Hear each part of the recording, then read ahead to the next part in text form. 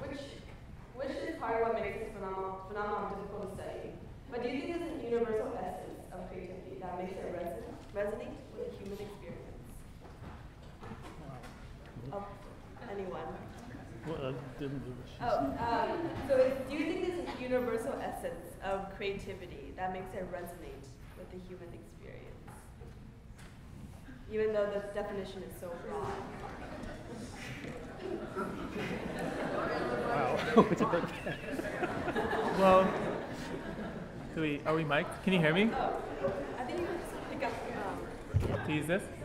Okay. You guys can begin. I'll just get mic'd. I think we have to pass that around. Oh, pass it around? Okay.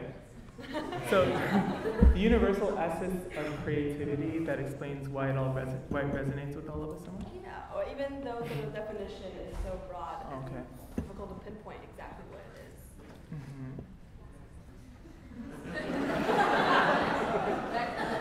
It's all yours, Sarah. That's a great question. So I don't know. I'm going to take some stabs at this. Let's see. So, what's the definition of creativity? So I really like what Dean Simonton had to say in his talk about this. Clearly, it involves novelty. We like novelty. But it also involves some kind of value. The value varies from one domain to another. So in the arts, there's some kind of aesthetic value.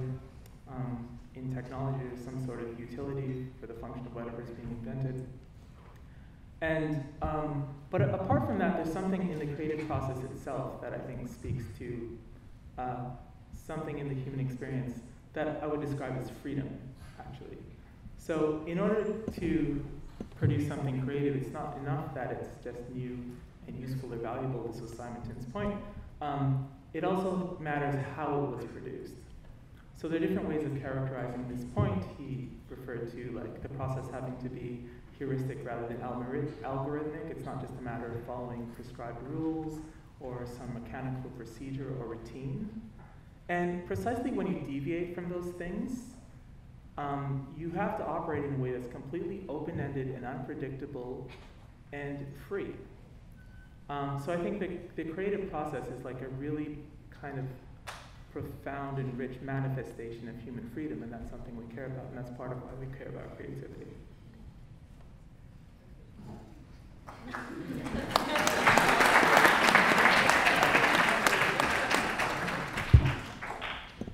So for our second question, in our first keynote talk with Ed Capel, he mentioned the idea of having a trust in creativity. He discussed how creativity is not just about nice artwork or novelty, but about solving current and future problems.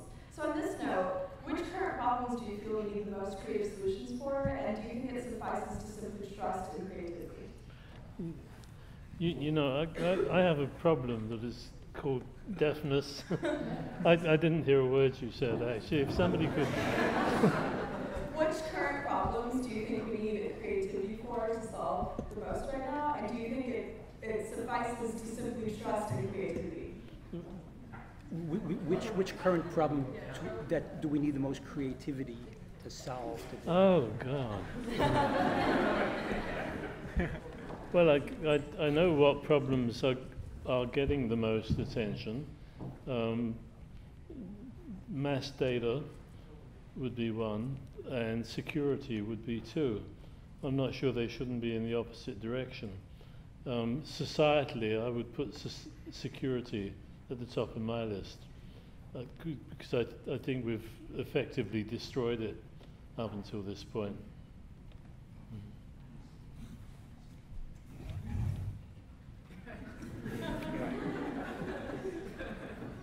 I think one of the problems that has been facing humanity since the inception, and I'm not sure we'll ever solve it, is a problem of tribalism. The idea that we seem to be programmed to divide ourselves up into groups. Sometimes they're based on national identity, sometimes they're based on language, sometimes they're based on location, sometimes they're based on family, sometimes they're based on religion. And we divide ourselves up into these groups and we war with each other, because our loyalty is not to our species or to the planet, but to our group. I think as long as we're going to have tribalism as sort of almost a defining characteristic of human beings, we're very likely to do ourselves in at some point. So I would love to see some creative solutions to that problem. I'm not sure I'm holding out any hope for any solution very soon.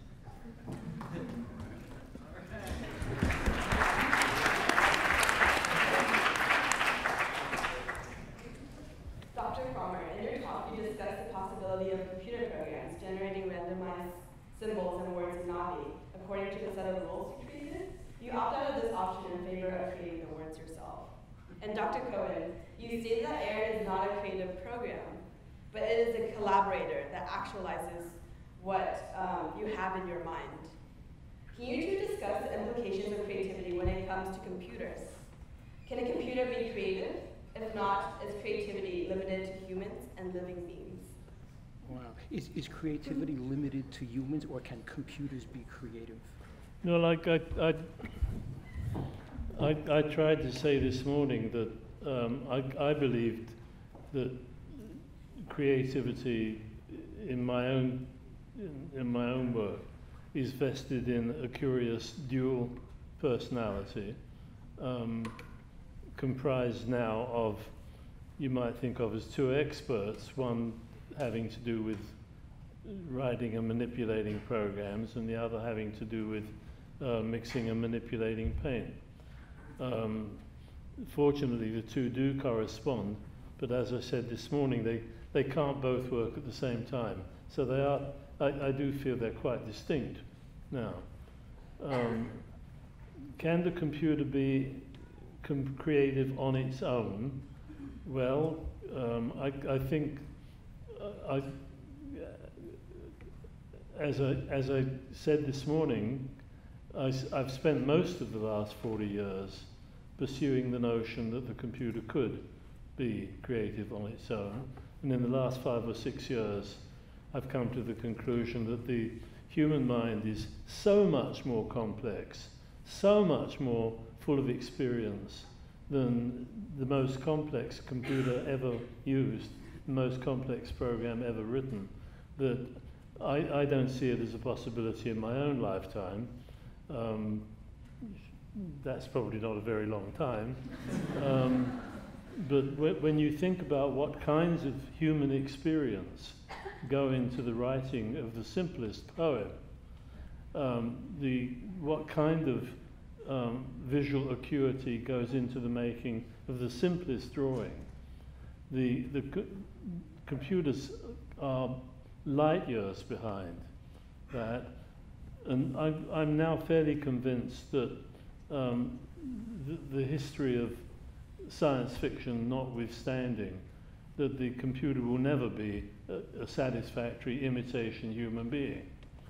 That the computer certainly has an enormous role to play, and has been playing over the last 50 years in human affairs.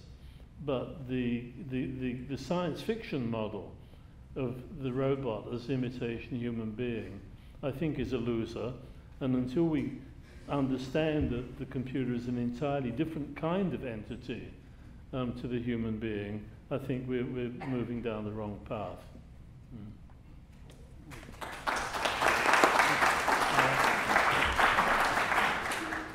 That's good news, Dr. Cohen. I'm very happy to hear that. I kind of like to think of creativity as the domain of, yay, human beings. But it is funny. I mean, during one of the talks this morning, I actually found myself anticipating that question, thinking, depending upon the definition you give to creativity, can computers be creative?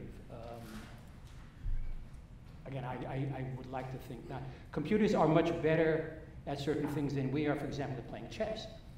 But if a computer comes up with this absolutely incredible solution to a chess position, a chess situation, based on going through zillions of possibilities, just sort of through some algorithm and determining which one is the optimal one, is that creative? I would say it's not. So I'd be happy to have the decision for creativity come down in our camp? No, if I can add a word, I think there is the possibility that very deep search that the computer can do that we can't may indeed generate another kind of creativity. It's just that we haven't seen it yet.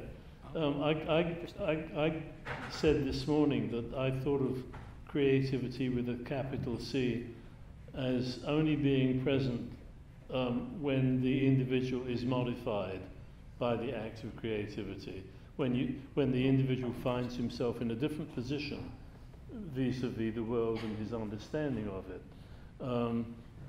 What I don't see is, 40 years ago we were talking about programs that could rewrite themselves, and it never really happened. All kinds of predictions were being made, they never really happened.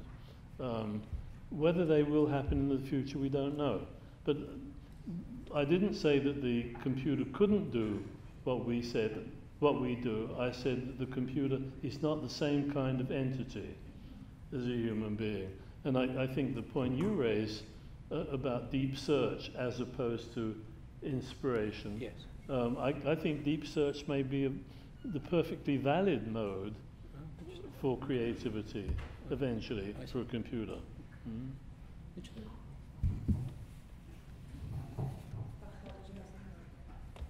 Okay. Sorry, I thought you had your own there. Well, yeah, I think it's a very interesting question whether computers could be creative. It may be helpful to distinguish between two senses in which you can take that question. One is a question about something like simulation, whether a computer could perform behaviors that resemble human creativity in the sense of resulting in things that are new and interesting or valuable. And, thanks to innovators like Cohen, we've seen that computers can do such things, maybe not nearly as impressively as human beings can yet. But then there's a further question about whether in doing so, computers are being really creative. And this is perhaps what you meant by capital C, creative. Or are they just simulating creativity, as it were? So there's, of course, analogous questions in artificial intelligence about language processing. One of the most famous contributors to that debate is John Searle, who's a professor here at Berkeley, who argues that, contrary to some interpretations of the Turing test, even if a computer could fool a human being into thinking that it too was a human being carrying on a conversation, that doesn't mean that it actually has a mind or has thoughts. It's only acting as if it does. So you can ask the same kind of question about creativity. I think one thing interesting to think about is, if you don't think a computer is creative in its own right, maybe another way to think about it is as a kind of mental prosthetic. So just the way that you can extend your body with a prosthetic limb, you can extend your mind through an electronic device. So this is a thesis known as the extended mind thesis due to the cognitive scientist Andy Clark and the philosopher David Chalmers. And so their notion is that your iPhone, which carries all this consult it for all this information, it's like a memory bank for you. And it functions as if it's integrated into your thinking and action the way that the memories stored in your own brain are, then it's essentially an extended part of your mind. So you could think of a computer program that you design as maybe being an extended part of your mind that executes certain idea-producing functions, just the way that your subconscious might when you walk away from a program. And then you come back to it and it produces something that surprises you. Maybe something you didn't think you could have thought of yourself. And that's kind of like a eureka moment that emerges from our own unconscious activity. It happens to be in our own brains, but the fact that it's inside our skulls is irrelevant. Right? That's just a different model to think about. It's not like a computer is itself a mind, but it's an extension of yours. That's one option.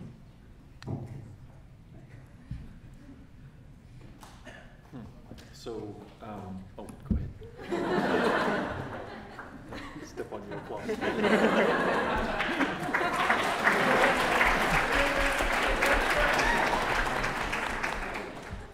So at the risk of being the anti-brain guy, I think it kind of gets down of a philosophical question. I like this kind of Turing discussion. Yes, a computer could simulate creativity, and we could perhaps be fooled to think that it is creative. But there's kind of a more fundamental question of, could we make a computer that's creative? Perhaps. Why would we make a computer that's creative? We do it so well. And I think there's this problem of embodiment. And I keep coming back to the focus on the brain and the neural networks of creativity, but the fact that I'm talking with my hands, the fact that that we have these embodied brains, I think is critically important. It often gets lost in these conversations, that there's something important about having this contact with the sensory world and with this external world that the computer does not have yet, that I think may be a critical missing ingredient of that process. That there's not this critical link with the external reality that might limit ever, to go along with what you're saying, ever being able to bridge that gap to having computers be creative. Can we ask questions too? Is it? Sure. Okay. So, related to the question of whether computers can be creative, I wonder, how about non-human species on this planet other than, well, dolphins, chimpanzees, dogs, crows? Can they be creative?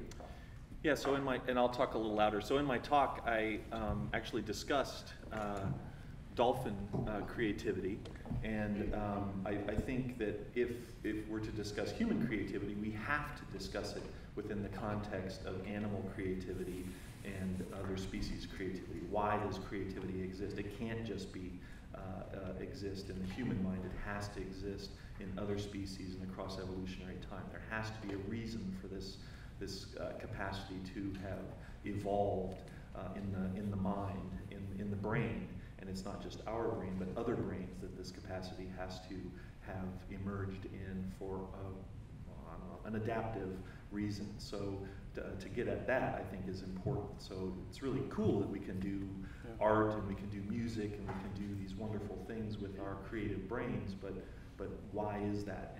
And how does it transmit through the different species and through different periods of evolutionary time? I think that's really important to understand and not be both brain focused, but also not be human focused in this endeavor.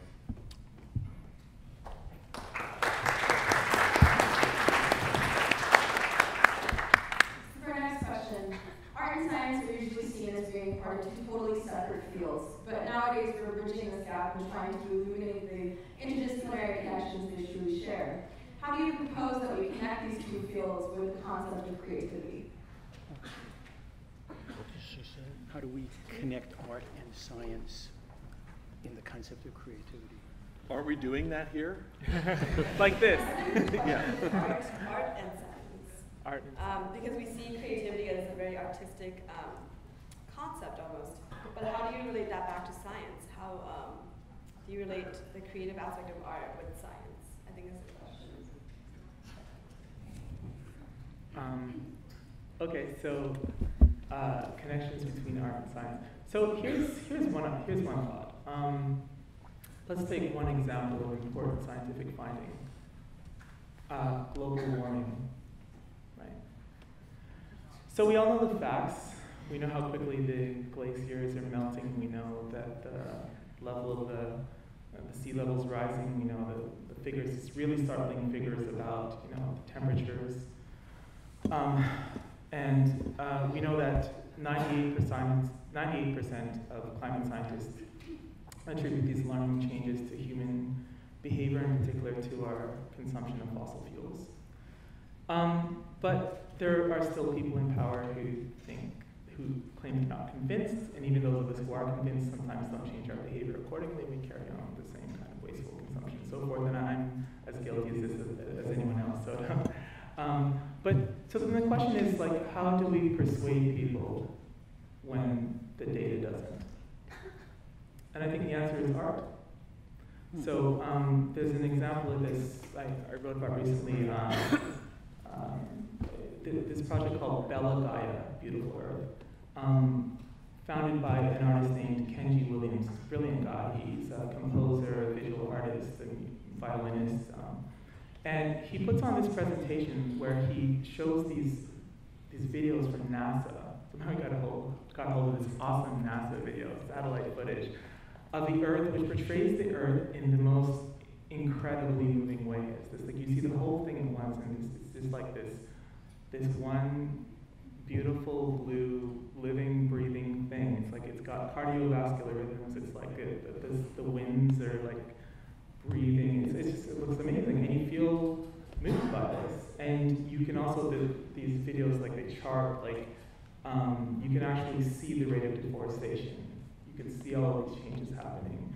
And all this is set in the context of like this amazing orchestration that he produced, and there's live dance from like around the world and everything. And you get this whole sensory experience, so that it's not just a matter of your intellect being engaged by some figures. It's like your senses are being immersed in this really profound experience. And so I think this is an example of the way that art can communicate to people, move people, when the figures don't.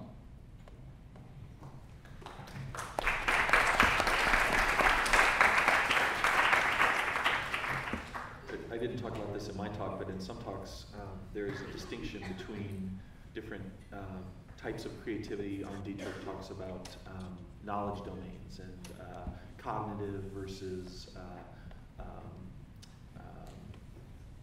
emotional cognitive domains, and that ties into what you're talking about, where you can talk to people in the cognitive domain, or you can communicate ideas in the cognitive domain until sometimes you're blue in the face. But people work with heuristics, and people work with kind of shortcuts, and sometimes you have to communicate, and you should communicate across those domains in order to get your message across, regardless of what the message is. And working with the knowledge domain and the emotional domain, the arts and the sciences, will often prove more fruitful in the long term if you have an important message to convey than either of them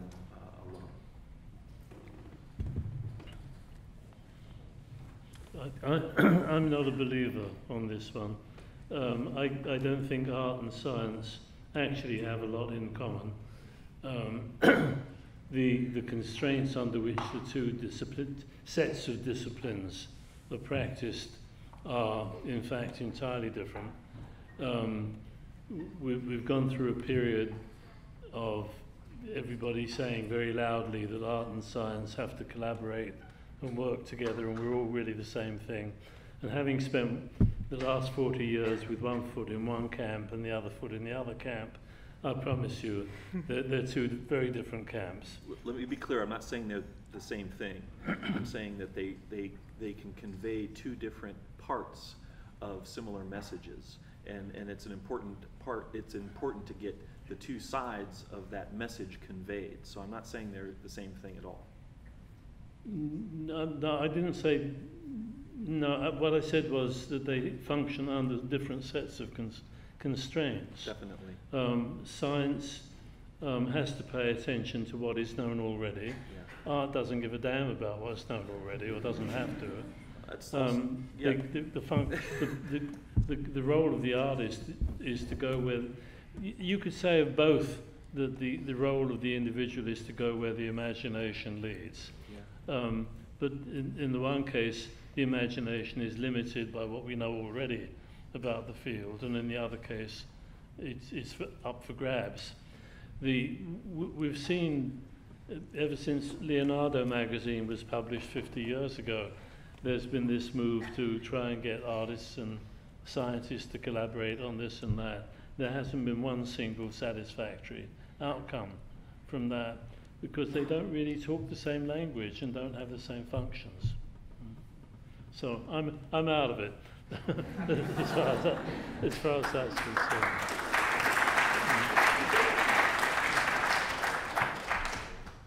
I guess it's a matter of definition, but if you consider technology as part of science, then I think it's clear that science, in that sense, can facilitate creativity. I mean, nowadays we have the ability to be a filmmaker or a composer or a visual artist right there on your laptop.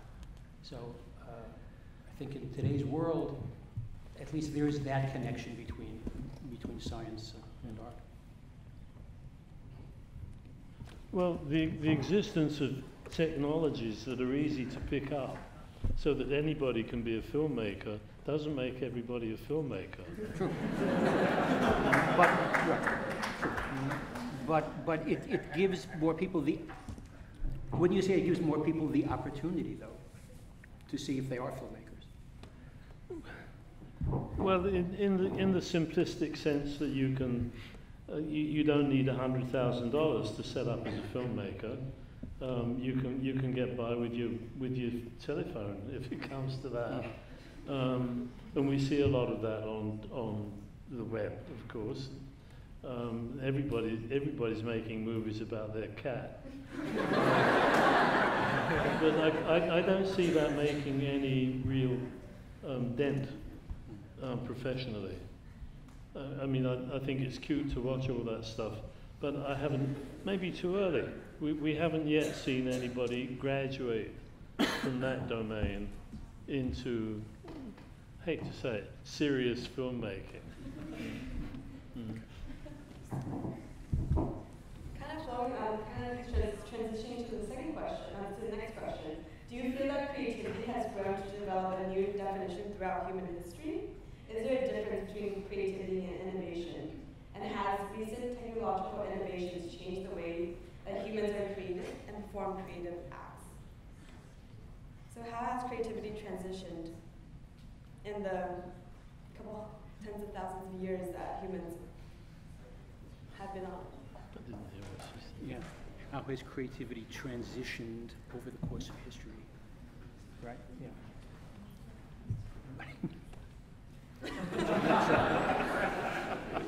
And what's the difference between creativity and innovation? Yeah. And what's the difference between creativity and innovation?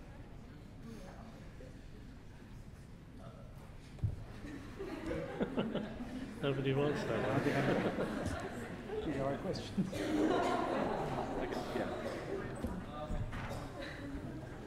It's really fascinating that our brains haven't changed that much in the last 10,000 years. And at the beginning of it, we were making these pretty crude hand axes and painting cave paintings. And now we're doing these iPhones and different kinds of creative endeavors that are more technologically driven. So one is creative and one is innovative. I think we have the same or very similar brains, but there's been an accumulation of knowledge and communal type of residue over time that is built up that has changed the product over time in very meaningful and important ways, from these hand axes, these very basic hand axes to Pixar films. I think this is a really profound change. I don't know that much has changed in the mechanism if you get down to Dean Key Simonton's definitions and to the formula, but the product has changed rather dramatically. So I guess I don't really see a difference in kind between creativity and innovation. I think of innovation as a specific form of creativity that gets called innovation because it's got a direct practical application. So it sounds like it is business innovation, medical innovation, technological innovation. That all sounds fine. To describe what an artist is doing as innovation sounds a little bit more strained. I think that's just because until we think of the artist as doing something that's supposed to be Avant-garde. right. So so I just I think of innovation as creativity with a practical purpose. On the question of how technology has changed our creative efforts, I think there's an interesting kind of it's a two-edged sword in a way. So our technological developments enable us to be creative in ways we couldn't have before. So having a computer opens up entirely new domains for creativity, like I can now try to try to come up with a new program or a new app or something like that, right? These are new opportunities for creativity that just didn't exist before. But at the same time, having a computer also means that I don't need to be creative in ways that I used to, because a lot of the things that I had to come up with my own solutions for before are now automated by some technological device that's easily at my disposal. So there's, it enhances creativity, makes opportunities for new creativity, but technology also relieves us of the burden to create as well. So I think there's these two dynamics going on. Yeah, interesting switch here. I think earlier we were talking about innovation as one aspect, one characteristic of creativity. And now we're asking, how have they changed? I have to agree with you quite strongly that as far as the brain is concerned, nothing has changed, or very little. If you look back at the cave paintings in Altamira or Lascaux, the level of, not only the level of perception of these great thundering beasts, but the circumstances in which they're being done, flat on your back, working on the roof of a cave, spitting colour. Yeah. Right, and you look at these things and boy, I wish I could do something like that. I think to the degree that what we're talking about is a product of the brain, I don't see that anything has changed that very much.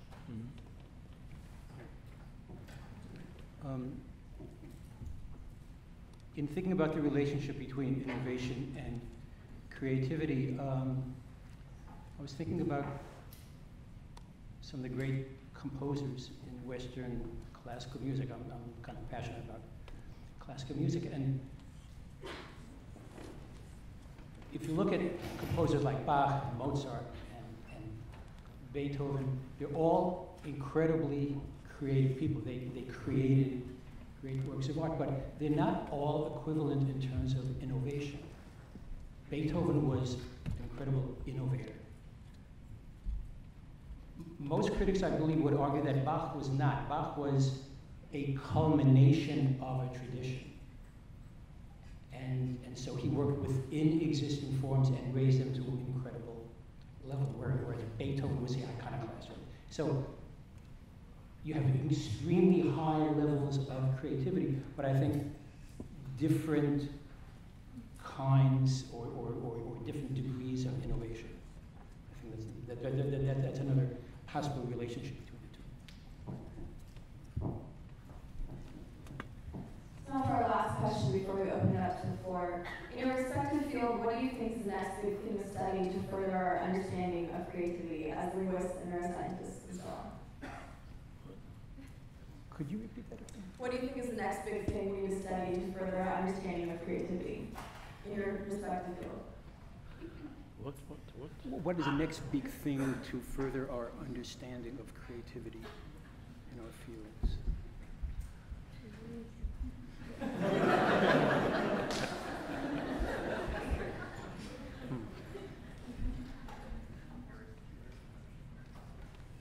The new educational system.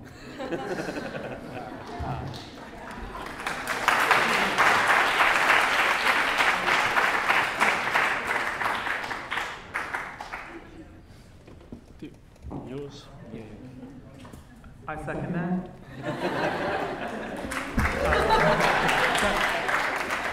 I'm serious. So the first question was about where creativity is most needed. I think that's, what domain to be. Yeah, and then, I didn't answer that question, but if I did, I would have said education. Because I think everything else we can think of is in a way secondary to that, because you have to prepare people with the right education, with the right mindset, with the right skills, with the right open-mindedness and so forth to solve all those other problems. All of that begins in youth, it begins with education. So definitely, tackle that.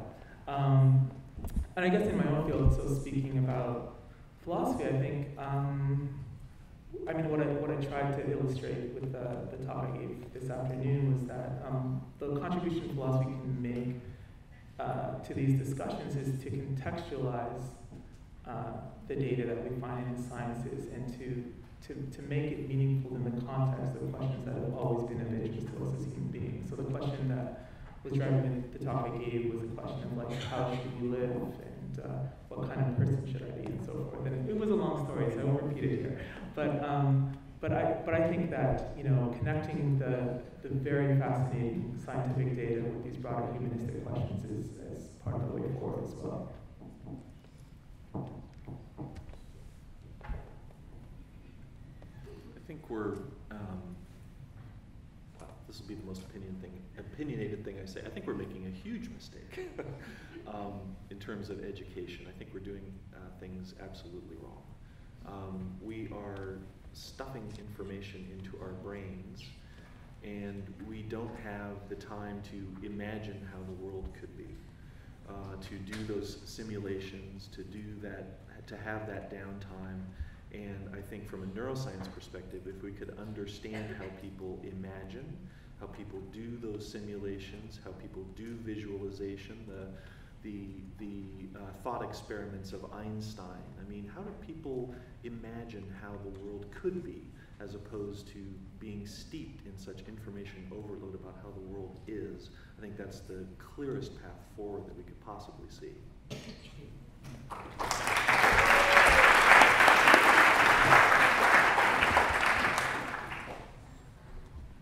As I mentioned in my talk this morning, one of the most rewarding things about having created the Not Me language is that a community has arisen where people who never had been interested in language before are now developing an interest and, in many cases, a passion for it. And I think if we can somehow, through education, encourage the kind of passion for artistic pursuits, for intellectual pursuits. Not sure exactly how we can do that, but I think that's what's needed. Elliot, in your talk this afternoon, you mentioned the notion that we are what we love. You know, getting people to love creativity, I think, is going to go a long way to foster it. Yeah.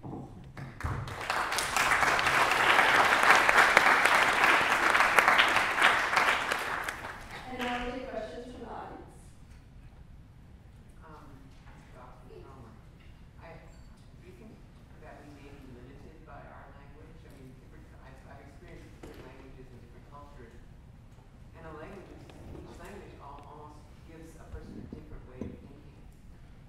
And perhaps the reason that we're having such difficulty with those of us who speak English is that we don't have that way of communicating a communal type of being, entity.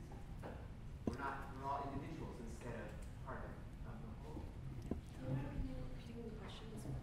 Okay, so the question, I believe, was, does our language limit our understanding of the world, the way we are in the world, our communal sense? Was that kind of question? Yeah. Okay, so you've touched on a widely discussed topic in linguistics. It actually has a name. And the name is the Sapir-Whorf hypothesis, which was very popular around the 1940s. I see some people smiling, you're very familiar with this. This was the idea, developed by an American linguist, Benjamin Whorf, that we are, in a sense, prisoners of our native language. That our native language imposes a way of looking at the world, which we really, whether it's time, whether it's relationships, something that we can't escape from. Okay. There are very few people today who will accept that very strong version of the Sapir-Whorf hypothesis. However, there is sort of a new version. One of the proponents is a linguist named Guy Deutscher, who's written a very interesting book called Through the Language Glass, which accepts the fact that we are not limited in the sense that our language is a prison, but develops a very interesting notion that in very subtle ways, our native language can, in fact, have an effect on how we perceive the world. To give an example, as everyone knows, there are languages that, unlike English, must assign a gender to inanimate objects. Okay. So in the word for fork in Spanish is el tenedor, masculine. In French, it's la fourchette, it's feminine. Okay, now, does the fact that your language perceives something in a masculine gender or in a feminine gender that's inanimate, does it have anything at all to do with the way you look at the world? Well, you see, of course not. It's simply grammatical. But it turns out that there are very subtle ways that have been discovered where people are influenced. There was an interesting experiment where they took different groups of speakers and showed them a cartoon fork, an animated fork. And they said, this is going to be in a new kids movie, and we need an appropriate voice for this fork. And here are a number of choices. Guess what? Spanish speakers, on a much greater than chance level, chose a masculine voice. French speakers chose a feminine voice. Okay? And this to me was extremely interesting and unexpected, the fact that our language can influence us in ways that we aren't even aware of. So I think the answer to your question is language can influence our being in the world, but it doesn't have to define our being in the world. We can get beyond that.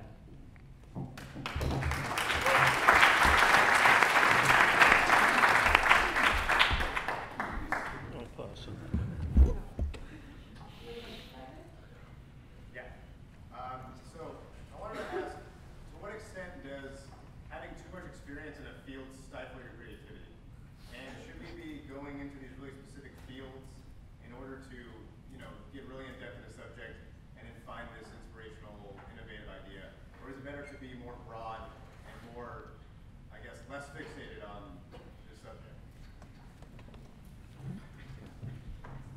If you could repeat the question. So the basic question is, should I specialize or be a polymath? Well, it's less of a personal question, but more of a to generate creativity.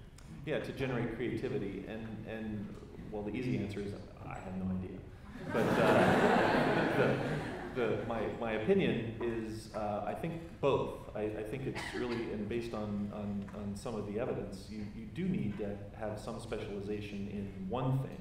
But the evidence also shows that people that go beyond that level of their own experience into other areas are able to produce more creative ideas because they're linking it to more different things outside of their own domain. So you do have to have a specialization, you do have to have some expertise in one domain, but going beyond that domain is also important, I think, to produce more novel and useful, original, surprising ideas. If you're stuck in that one domain, you're not going to produce as much novelty as otherwise would be the case, or anything surprising for that matter.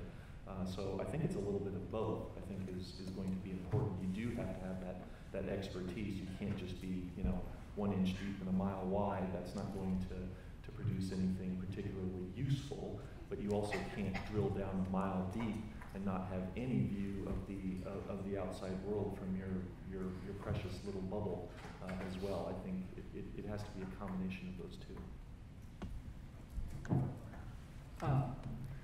Yeah, so I think what Rex is saying is totally right. But just to cite some of the common data that's connected with this point.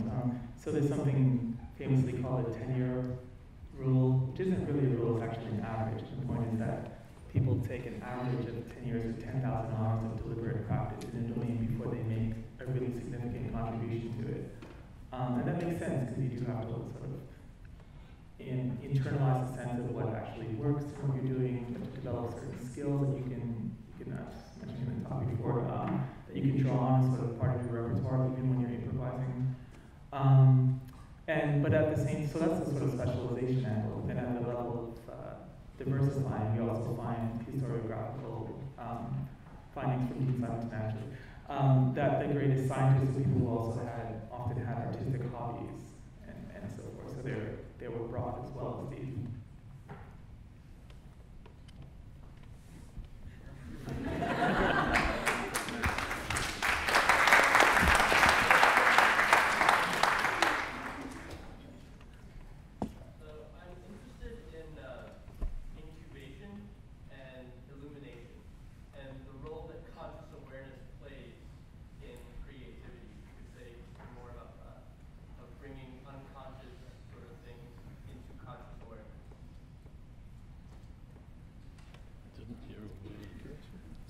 The role that unconscious processes play in creativity,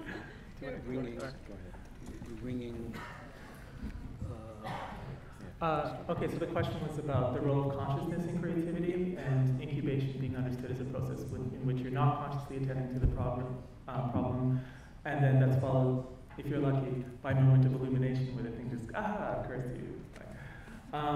Okay, so yeah, that's a very common sort of set of stages in the creative process. A lot of people have written about that just from sort of anecdotal point of view, and there's a lot of research on what's actually going on during the incubation process. I'll just report a relatively new finding about the role of consciousness. This is from Roy Baumeister and colleagues, and the findings are actually published in the book that my colleague Scott and I edited, Philosophy of Creativity. Anyway, so here's the finding. So he's saying, him and his colleagues did a study where they got people who were pretty expert guitar players, jazz guitarists, to improvise.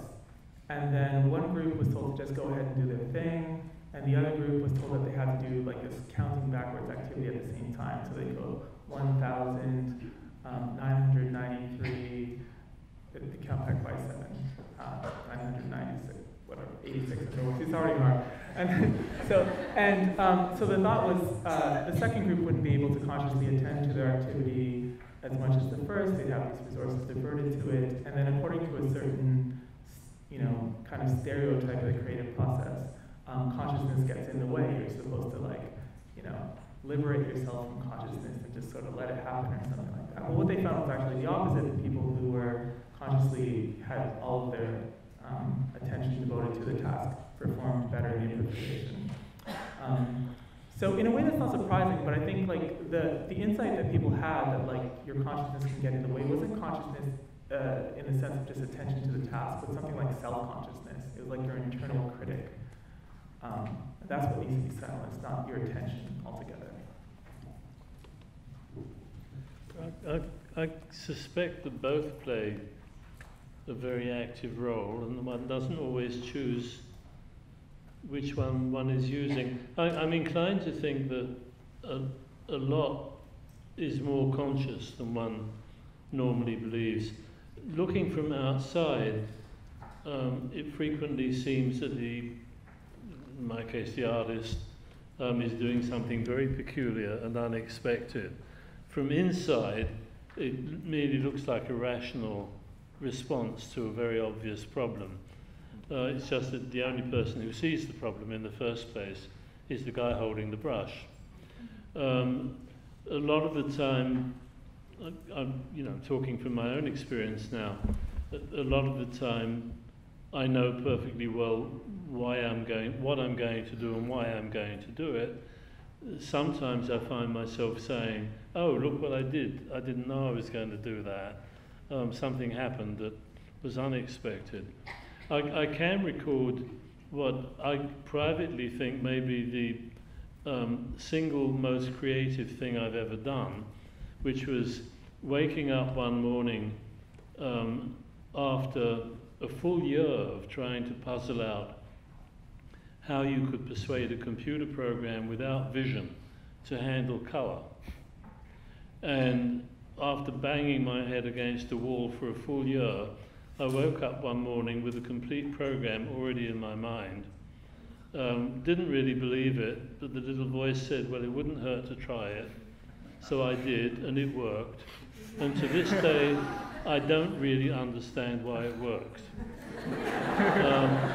So I guess I do have to accept that the unconscious plays a very large part, or can play a very large part in all that.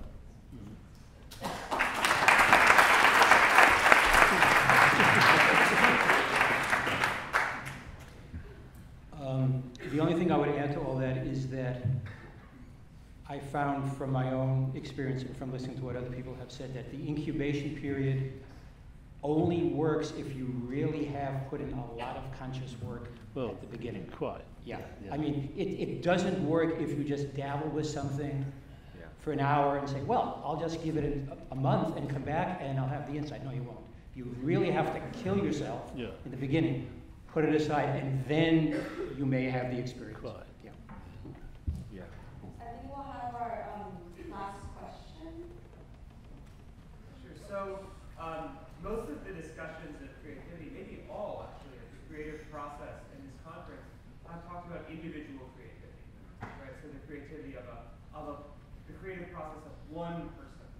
I'm wondering to what extent you all think that creativity can actually be real. The creative process can be realized by a group's collaboration, like a lab, scientific laboratory, or a group of screenwriters writing a science project. Didn't get it. To what extent can creativity be realized by a group? So I think this is a really important and good question, and yes, the focus has been on the individual, but if you think of the Beatles, for example, or musical groups that have split up subsequently, the music is good, but it's not as great as the Beatles, that pulled this group of individuals together that really did create something of work of genius. And there's something in that interplay of those individuals that's almost like the analogy of like neurons working in synchrony. Individual neurons are kind of like this amazing thing, but when you put them together into a cortical column or a brain, it really starts to hum together. So I think that's a really important concept, and then when a group is functioning well, it can function like that brain of a novelty generator and blind variation and selective retention. And the gentleman from Pixar, from Disney, spoke about this when individuals can really do that creative process well, where the novelty generation and selective retention are in dynamic opposition, and one is not superseding the other, then the creative groups are going to put out great creativity, and that can happen in screenwriters, that can happen in musical groups, that can happen in scientific laboratories. Not often, but you can see that delicate interplay of blind variation and selective retention in exquisite dynamic opposition. Yeah, I think that's right. I would add to that. So there are cases where like the group dynamic is very obvious. I mean, in context of say jazz improvisation, you've got people playing together and playing off each other. But even in the cases where it looks like we're talking about individual creativity, the role of others is always behind the scenes playing a very important part. Chomsky says, everyone in science knows like no one gets anything done on their own. He famously said that he saw as far as he could because he was standing on the shoulders of giants. He was talking about Galileo and so forth. So are you saying no man is an island? No, yeah, I guess I am. Yeah. So I think there's sort of group creativity behind the scenes, even in the cases that look like salient examples of individual creativity.